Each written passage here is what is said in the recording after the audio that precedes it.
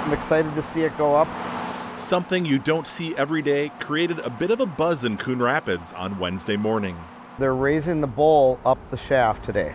One giant bowl that will hold 1 million gallons of water, slowly making its way from the ground to the sky, thanks to 24 steel cables.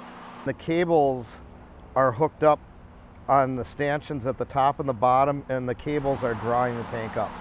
As the tank's getting raised, they're cutting off the excess cable approximately every 5 to 6 feet and removing that until they get it to the top. This is the city's first composite water tower. The shaft is all concrete, so only the bowl will be painted, which means less maintenance costs in the future.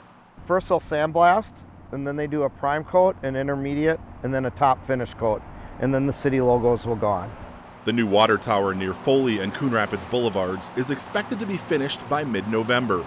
The new tower will ensure adequate water storage for fire protection, along with the continued delivery of fresh water to residents and businesses. I think the city has had plans for approximately 30 years to replace the Foley Boulevard tower, and it's kind of nice to see a light at the end of the tunnel and have a new tower operational this fall.